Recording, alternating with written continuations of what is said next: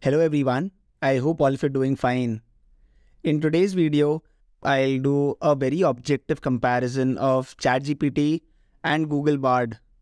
So I'll try to bring out which performs better in which use cases and what you should use in which particular use case. So without wasting any further time, let's kickstart the video.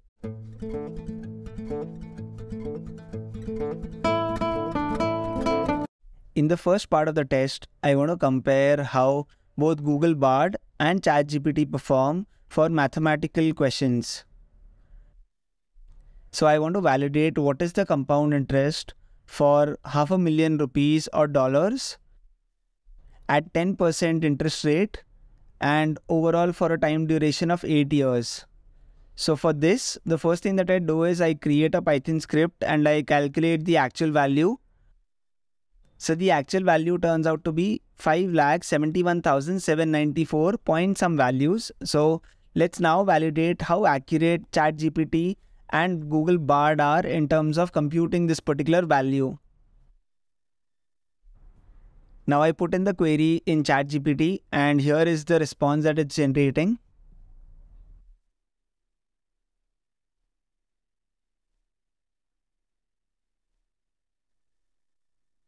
The final value that it has generated is 5,79,000, somewhere close to what our actual value is, but it's doing a fair job in terms of computing the actual value.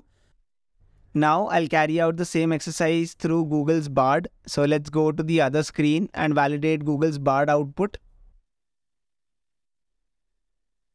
So Google Bard gives you the entire explanation in terms of the calculation it's using. And it's giving out the final amount, which is close to $1.073 million. Well, this is the response that Google Bard is giving you. So technically, Google Bard is giving you the amount value, which is your actual principal amount, plus the compound interest that you earn over a period of 8 years. Now, in order to get the compound interest, I ask a simple question. Just tell me the compound interest and not the final amount. And this is the final output that I'm getting. So the compound interest that Bard is giving me is close to 5,73,000 rupees or dollars. Again, very similar or very close to the actual value, but it's not the exact value that I was looking for. So both Google Bard and ChatGPT are doing a decent job in terms of mathematical calculations. Not to the extent that I expect them to do, but fairly acceptable. So let's now check how they are doing for some simpler calculations. Now, what I do is I want to count the total number of words and characters present in a paragraph, and I'll pass the entire paragraph through Google's Bard as well as OpenAI's ChatGPT. Just for reference, I'm using a website for validating my output. So here, this particular website tells me that there are 86 words and 544 characters in the entire paragraph. Let's go forward and test Google Bard and ChatGPT in terms of how they perform for such a simple mathematical calculation task. So ChatGPT quickly tells me that there are 100 words and 543 characters. It has basically counted the characters very accurately, but the total number of words are kind of off, which is something that is a big issue with ChatGPT at this point of time. Google's Bard tells me that the paragraph has 119 words and 638 characters, which is significantly off when you compare it with respect to ChatGPT's output. But overall, it's not very accurate in terms of what you would expect for a simple task like calculating the total number of words. So both ChatGPT and Google Bard are not doing that great a job for mathematical related questions. In this section, I want to validate how good Google's Bard and ChatGPT perform on questions related to programming.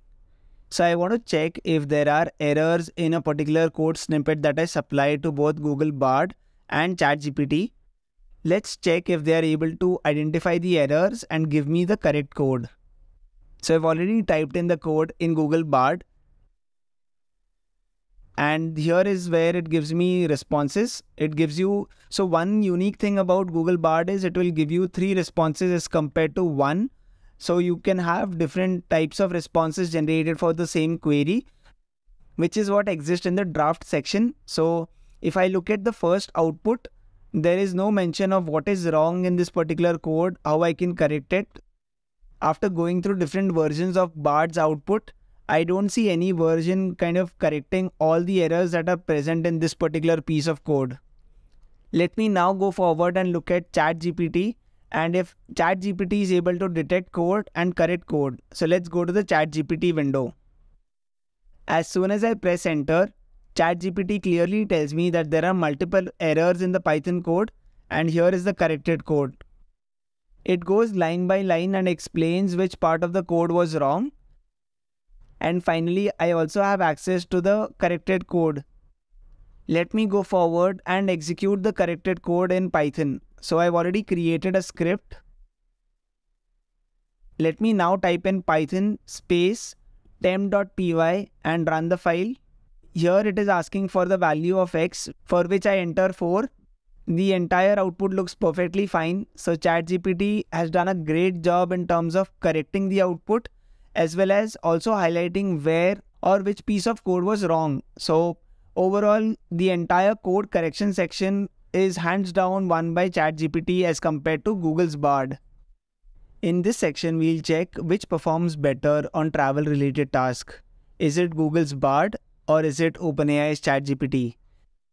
Say for example, I'm planning for a trip to Singapore. Now I want to kind of understand where all I can travel, which is where what I ask is, give me a small travel plan for 4 days in 400 words. So let's check what Google's Bard is able to generate. It's giving a good day-by-day split in terms of where all you should visit. So it's kind of highlighting the top places that you should definitely visit. It's also giving you indications in terms of where you should have your lunch or dinner. So overall, it's giving really good results. Let's perform the same activity with ChatGPT. So I'll kind of feed in the same question to ChatGPT as well. One big difference that I'm noticing between ChatGPT as well as Google's Bard output is ChatGPT is being very specific to the main monuments or the main places that you have to visit in Singapore. Whereas Google's Bard, using its exceptional data that it has with respect to locations, it's able to kind of fine-tune the places where you can have lunch, the places where you can have dinner, the other tourist attractions which are not, say, on top 10 of every individual in terms of travel, but the unknown places is also something that Google was able to kind of give you out in terms of a response. I would give a slight edge to Google's Bard as compared to ChatGPT. I won't stop here. I'll ask one more question to both Google's Bard and ChatGPT to look at the output that they generate for travel related queries. Now here is a famous question that a lot of us want to answer, which is beaches or mountains. So I've asked this question directly to Google's Bard, that is Goa versus Himachal Pradesh, where to visit. So if you look at the output looks really amazing in terms of what all has been generated.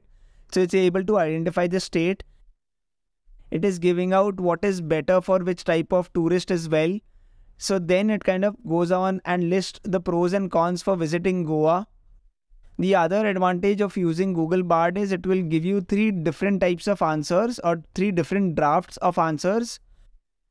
So when I click on, say, draft 2, it now gives you a different flavor of the output. Again, it kind of highlights what Goa and Himachal Pradesh are famous for, but now it will kind of give you a clear-cut idea in terms of the budget, the activities that you can kind of take up in these locations, the time of year that you should kind of visit Goa or Himachal Pradesh. So here is the response that is being generated by ChatGPT. Again, if you look at the output, ChatGPT is giving you a very small output and it's kind of highlighting the top differences between both the locations. So it's able to identify the locations clearly. The one thing that I feel is missing here from ChatGPT's output is the small nuances which Google's Bard is able to capture as opposed to ChatGPT.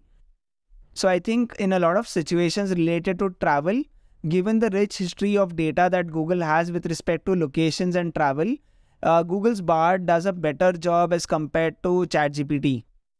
From the moment ChatGPT arrived last year, one thing that I've used ChatGPT extensively is to summarize text. So now let's check the summarizing capabilities of both ChatGPT as well as Google's Bard.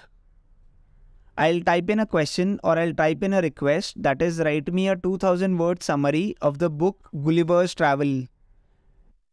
So overall, I think ChatGPT is doing a fabulous job in terms of summarizing the 4 travels of Gulliver, and the amazing series has been captured within 2000 words, which is kind of incredible. The language along with the different themes of the entire book have been captured really well. So I'm kind of really happy looking at the output generated using ChatGPT. Let me now switch over to Google's Bard and check how well it can summarize text for me. So here is a response that Google's Bard is generating for the same query that I had. And again, if I just look at the entire response, even this looks very impressive. It's able to generate a book by book summary in terms of what that book or what that voyage was basically about. It also brings out the theme of the book really well. So I'm still not sure in terms of whom should I give more marks to. You guys can decide looking at the output, but at this point of time, I would say it's a draw for summarizing text. Again, it would all depend on the kind of question that I ask. Based on my initial summary, both are doing a very good job in terms of summarizing text. Well, there you have it. Google's Bard performs really well in certain types of situations, and OpenAI's ChatGPT performs exceedingly well in the other type of situations that I've shown in the video. So this is my comparison in terms of how ChatGPT and Bard are kind of facing each other at this point of time. I think it's April 2023, so there's a lot of time for improvement for both ChatGPT as well as Google's Bard. So this is all that I had in today's video. I hope you enjoyed today's video. If you feel that my videos are adding value to your day-to-day tasks, then please make it a point to subscribe to my channel and also share my channel across with your friends and family members. Thank you so much for watching the video.